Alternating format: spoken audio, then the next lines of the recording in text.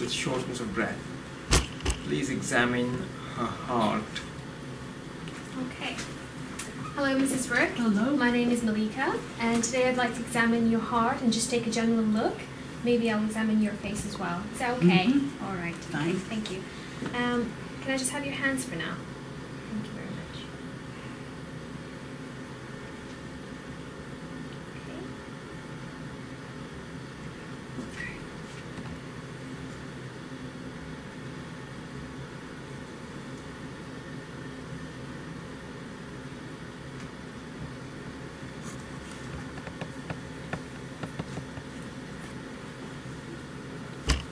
Does this shoulder hurt at all?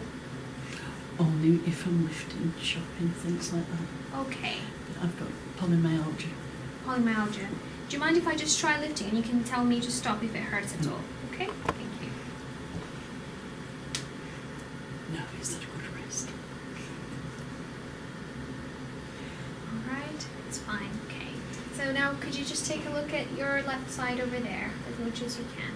Okay? You can just look over there.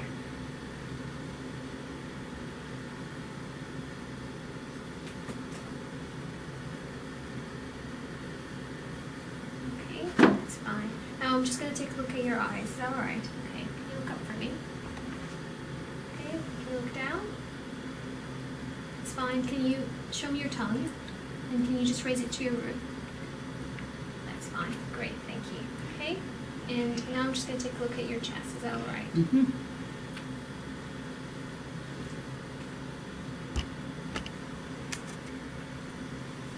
Okay.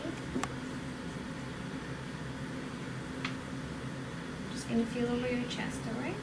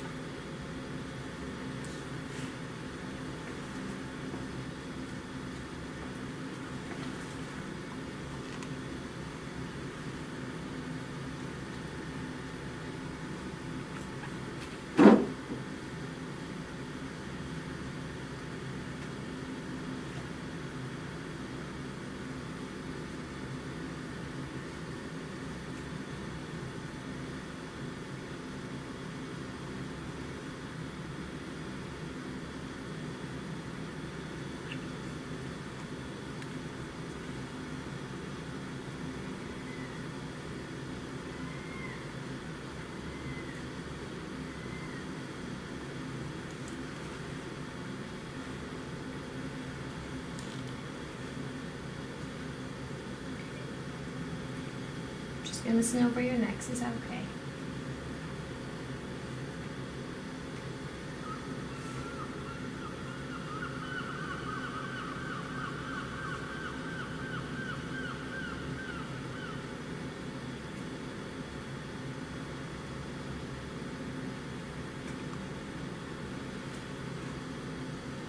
Okay, now I'm just going to ask you to lean forward for me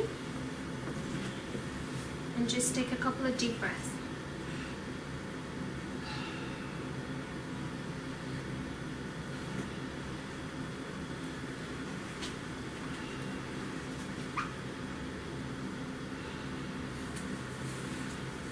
I'm just going to press over your lower back, okay? Mm-hmm.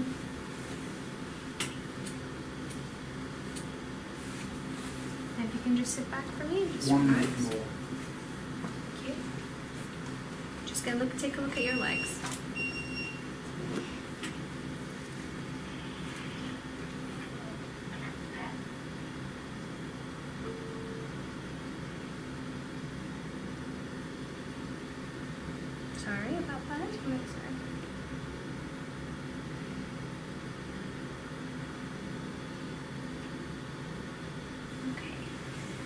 Thank you very much. At this point, I would also like to take a measurement of her blood pressure Okay. and her also saturations and Okay. Good. You finished? yes, I'm done. Okay. So, would you like to present your case, please? Yes. Today, after examining this lady over here, I have found that she was slightly tachypnic at rest. She was not in any discomfort or pain.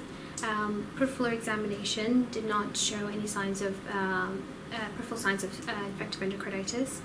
There was no pallor or signs of clubbing. She had a good pulse, and looking at her chest exam, there was a systolic murmur. Specifically, it was a pansystolic murmur that was radiating to the axilla with normal heart sounds. Chest exam was clear, and there was no signs of overload. Okay. And just to add, her pulse was irregular, so she was in AF. Okay. Good. Right. You mentioned about there not being overload. Yeah. Yeah. Would you like to tell me what signs you've looked for? So, basally, I checked the lungs, and I didn't hear for any crepitations or any added sounds in the base of the lungs. There was no sacral edema. Okay. And there was some swelling in the lower limbs, but it wasn't pitting. Okay. So, is there any other sign you look for to look for overload? the JVP, okay. and that was not raised. Okay, good. So just moving on to your findings on auscultation. Just remind me what were your findings on auscultation? So apical pulse was also irregular. The heart sounds were normal. Okay. There was a systolic murmur, and it was radiating to the axilla. Okay. I think it was a pansystolic murmur. So you think it was a pansystolic murmur radiating to the axilla? Mm-hmm. What would be your diagnosis there? At that point, I think this is a sign of mitral regurgitation. Okay.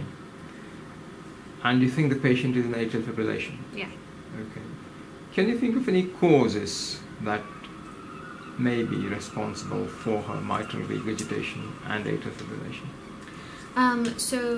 I think the atrial fibrillation could be secondary to her mitral regurgitation because of atrial dilatation. Okay. And her mitral regurg, there could be different causes for that, including having a previous rheumatic fever. Okay. And also another cause could be a mitral valve prolapse. Okay. What else? So what else could cause mitral regurgitation? What other causes? Other causes could be a previous infarction and trauma. Okay. Okay, good.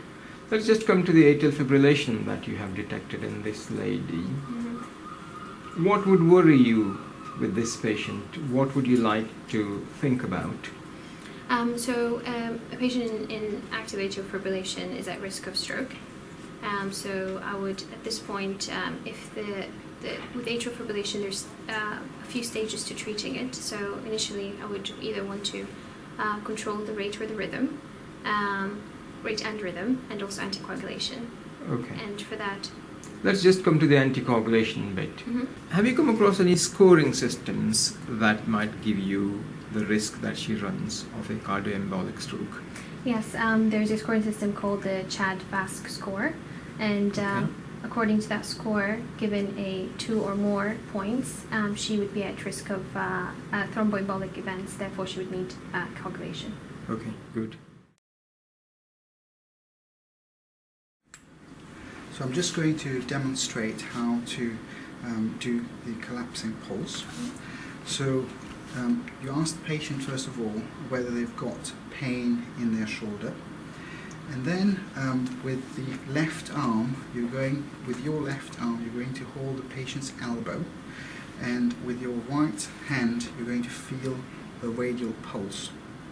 Once you feel the radial pulse, you have to hold it with 4 fingers so that you feel the collapsing pulse.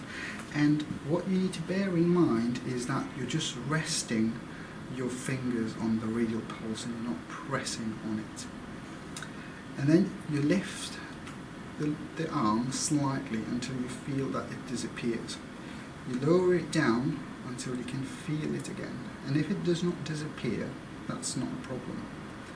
And then you do all the lifting of the arm with your left arm, so that with your right arm you're only feeling for the pulse. So the lifting is done with your left arm and you're feeling with your right arm, and that's when you feel for a collapsing pulse.